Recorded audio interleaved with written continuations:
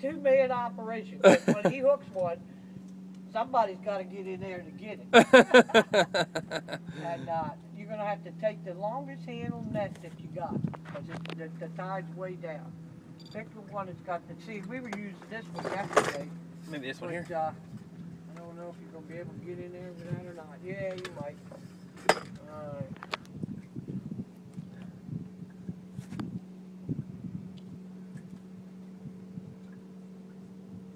But you got the idea, when he pulled that rod down, that was... I got him. You got him? Yeah. Okay. Look at this All guy. right, now, you got it. Well, he looks small enough we can lift him. Okay?